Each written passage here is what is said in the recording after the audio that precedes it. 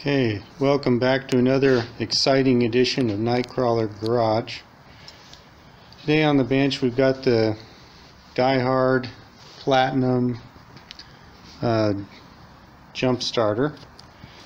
And a while back, so a little history on this, I put a new battery on it. You know, when I bought it, of course it had a dead battery. I got it decent price, I guess. And so I put a battery in, so it works great as a jump starter. It's yeah, so like I said, it's got the good battery, but I was using the air compressor on it and it worked when I first got this going, and then one day I was running it and all of a sudden the tone changed, like the load just went away and it wasn't putting out any air. So I've kind of seen this before because I've got another jump pack that had similar issues, and that's this little power station. It had a compressor issue and I put a battery in that one too. Stole some parts out of another unit and I got that one going. So anyway, so I tore this one apart, or I am tearing it apart, and wouldn't you know, threw a rod, man. Not really through a rod, but the pin came out. It's probably kind of hard to see. I'll see if I can get a good shot of that. I can't get the light in there. Let's put the light over here. There we go. Anyway, that little pin goes, yeah, it's hard to show it because I can't get the camera in where it needs to go. There you go. So the pin goes through the connecting rod there in the center, and then that hole on the left, it's all got to line up. So I got to figure out how to get that pin in there and make it all stay together. So that shouldn't be too hard, but so that's one issue. The other issue with this is the 12-volt sockets don't work, which is a huge disappointment. Neither one of these things work, and so I haven't done a lot of troubleshooting, but I've got 12 volts here, but when I go across these two I don't get 12 volts. But if I go with my probe here and then go to the battery negative, I've got power, but I'm not getting, either I've lost ground or I don't know what. There's a couple fuses in here, 20 amp fuses. I'm going to check and see if those are blown. I'm hoping maybe it's just a fuse. So I've got some more fuses. So anyway, I'm going to try to fix the compressor and then get those two sockets working. The USB on here, I checked that, it works. And it's also, this also has an inverter in it. It's I want to say it's 100 watt, I think. It's it's not modified, or yeah, it is modified sine wave. That's not a true sine wave. Anyway, it does work, so that's kind of cool. Got 110 volt, two plugs there. So yeah, I'd like to get that compressor fixed and get those two sockets working. Alright. Okay, YouTube, so I got the cylinder head off and I just put the pin in there. I'm thinking about maybe just putting some red Loctite on there where it goes into that counterweight. It's not a super duper tight fit, but I can't think of any other way to do it. Otherwise I got to try to take that counterweight off and braze the back side, and then I got to press it back on. I think I'm going to go with the red Loctite. If it doesn't work, then I'll have to go with a different plan, but yeah, so I'm going to do that. Another thing I remember with this, I just remembered on this unit, problem it has is it wouldn't recharge. You're supposed to be able to, you know, plug it in. It's got a 110 volt place. You plug in a extension cord and it would never charge up, so I need to look into that. The way I charge it is I just use my 12 volt car charger and I just hook it up to the jumper cables and put this in jumper mode and then charge it through that. But that's kind of a pain. You're supposed to be able to just plug it in.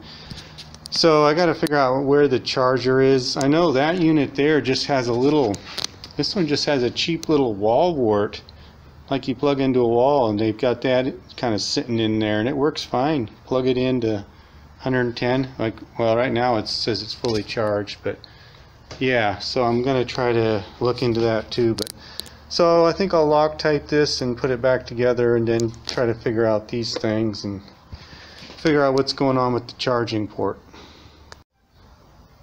Okay, I got the compressor all back together. I'm gonna let that sit probably overnight.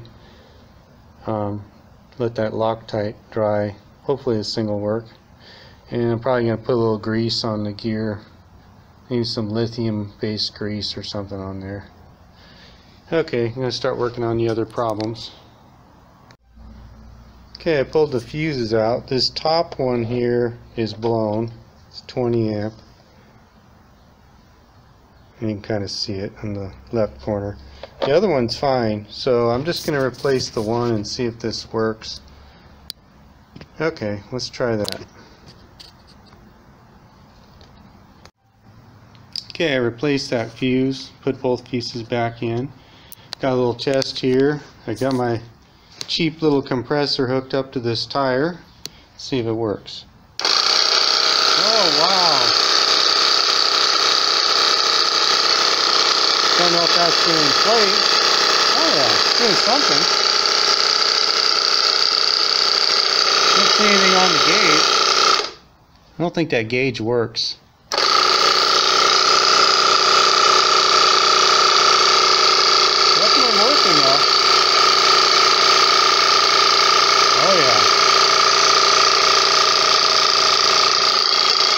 Very nice. Okay. So yeah, it was just that one fuse. Okay, so unfortunately this has that right there, that's the power supply board. It's a lot more sophisticated than that other unit I have, so that's the last thing. Figure out what's going on there. So I'll have to probe around and see why it's not getting good output. Alright. Okay, I've been trying to troubleshoot this board here for this trickle charger, and I didn't know what this component here was. It comes right off the primary, and it says F1 on the board. I didn't know what that was. Well, there's no continuity, so it goes through that component from this trace, oh I can't, there we go, from that trace to here. There's no continuity. Well, guess what? That was a fuse. It's a 1 amp, 250 volt fuse. So I can get these online, but what I want to do is I want to do a little test. I'm going to unsolder it, take it out, and then I went to the hardware store and I just bought some glass fuses and where is it? Hold on. I bought some of these round glass fuses, 1 amp, fast acting, and then I went to the automotive store and I just bought a inline fuse holder. This is like super big gauge wire. I was hoping to get something smaller, but I'm just going to temporarily set this up and then power it up and see if we get any 12 volt DC out of here. If it blows the fuse immediately, then there's something wrong with the board, and then we'll go with plan B. I've got another idea, but that's where we're at. Okay, I got that temporary fuse set up in there, and you can see the green LED is on, which it never was on before, so that tells me we're making DC power. So I'm going to hook the battery up. The battery voltage right now is 12.6, so I don't know if it's going to charge, but I'm going to hook it up and see if we get a charge. So 12.6, we'll see if that goes up with the unit hooked up. Okay. Well, I plugged it in, but I don't see any difference, so I don't know. It doesn't look like it's charging. Alright. Okay, there must be something else wrong. That LED went out again. I checked the fuse, it's still good. So there must be something else wrong with this board. It was getting DC, but not anymore. So yeah, it could be a bad capacitor or something. Yeah, so I'll probably just go with plan B. I'm just going to charge this with a trickle charger. They've got a really nice little one at Harbor Freight for it's $5.99 with a coupon, so I might just go get that because I don't want to mess with this thing anymore. I was hoping I could get that to work, but it's going to be more trouble than it's worth, really. If I got to put a bunch of parts in here, it's not worth it. Okay. Well, more problems. So I put the compressor all together and fired it up, and I think it blew a fuse. Anyway, what's going on is it's jamming up. It turns part way and then it jams up, so I'm gonna have to take it apart. Oops, gotta get it in the frame. Hold on here. Turns. Then it's locked right there, and then I can turn, and it locks in the same place. So I gotta figure out what's going on. Okay, yeah, you really can't see it, but I marked the bad spot where it jams up, so I got a Sharpie mark, see it coming around there, and when that spot comes around right there, that's where it jams up. So I'm gonna play around with this. Got some ideas. What I think I might try to do, I think the shaft is probably bent, but I'm thinking about taking a file and filing down the teeth a little bit, and I may even have to file that section a little deeper just to give it some less resistance, but I can't go too crazy. But I think I can get this going. Okay folks, I think now we're getting somewhere. So it doesn't have a bent shaft. It actually had a bad tooth. I think what happened when the rod came off of the crankshaft, you know, this thing probably at one point it's jammed, and this little motor has a lot of torque and it just destroyed one of the gears. So I use a special file, well, I don't know if it's special, but this is called a knife file. I don't know if you can see that, but it's basically, it's like a knife, right? It's fat on this side and thin on this side. This is great for working on gear teeth, and I've used this a lot of years. These are a great tool to have. I'd like to get more of these different sizes. Yeah, so I'm going to do a little more work on this, but I've been test fitting it, stick the motor in and turning. It's a little rough, but it is turning all the way around, so a little more and I'm going to hook power to it. Okay.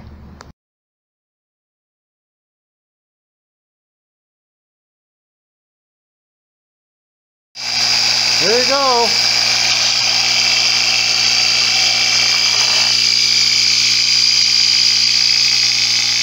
Hopefully it doesn't throw a rod on us and blow the camera apart. So we're making air.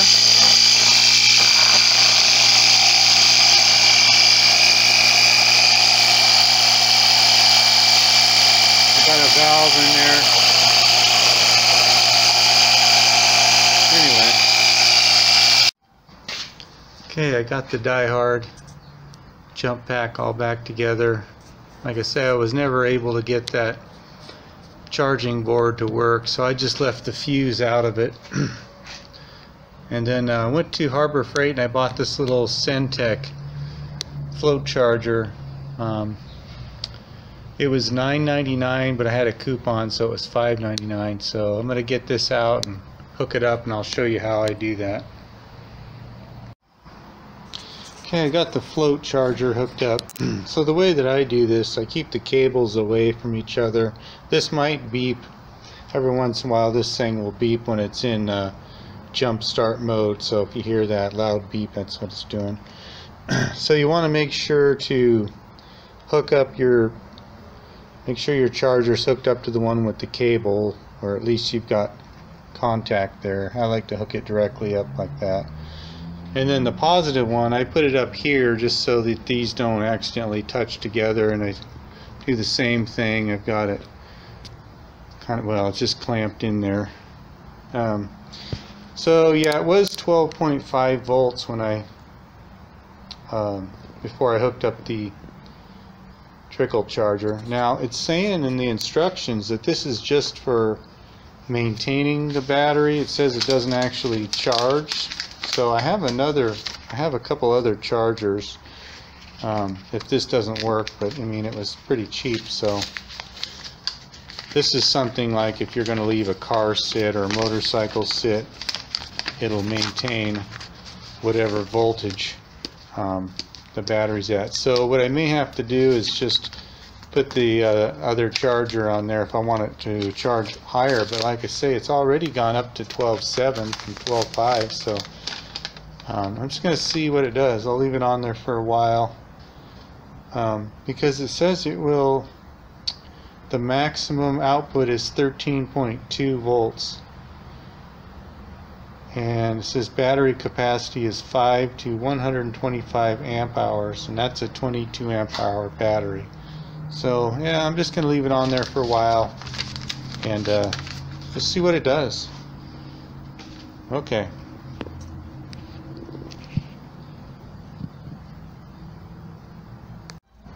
Okay, my voltmeter is showing 12.83 volts, and I don't know if you can read it, that says 12.8, so it is putting a little charge on it. I've got another charger. I might hook it up and just see if it goes higher, like if I have one that will, I know my car battery charger will go like over 13 volts, so I just wanted to try this out. I mean, I think this would work as long as it's not too discharged. It'll get it up to at least 12.8, so that's good. Okay, so yeah, it's going right up there, 12.87. The meter here showing 12.9. I also bought this little Viking charger at Harbor Freight. It's about $40. So I'm going to hook this one up real quick before we get this thing charged up too high and just see what this does. It's a 4 amp charger. Alright, let me get this hooked up. Okay, I got that little Viking charger on there. I haven't plugged it in yet. The battery voltage went down to 12.57, showing 12.6 on the DieHard. So let me see if I can plug this in. Okay, one interesting little update here. So I was reading the instructions. It's got this, this meter here, and eventually when this is done, it will, just like a cell phone, it'll show all the bars. It'll be like solid when it's finished. So as long as it's pulsating like that, it's still putting a charge. It's charging, and then it'll back off and kind of see where the battery level stays, and then eventually when it's done, it'll be all the bars, and it'll just stop automatically. So that's kind of neat. So yeah, like I say, I'm gonna let it charge for an hour and then I'll check it. Okay, it's been about an hour and it's still not fully charged. It's up to 14.3 on there, and it's showing 14.1. It's almost full charge. Now the instructions say that well, we can read that, and when it's fully charged, the battery symbol will be full, and then the backlight will turn green. That means it's just in maintenance mode. So it hasn't got to maintenance mode yet, but it must be getting pretty close. So I think I'll leave it another hour, and I want to see this thing turn green. Alright, we'll come back and check it later.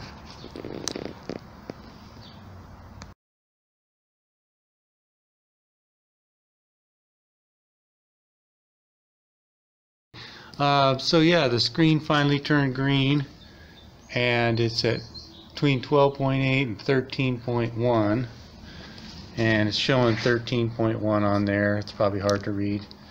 And the voltmeter, it was at 13.1, so it's kind of just doing the maintenance thing now. It's in maintenance mode. So I left it on there all night, and yeah, I think we'll take this off. We're all done.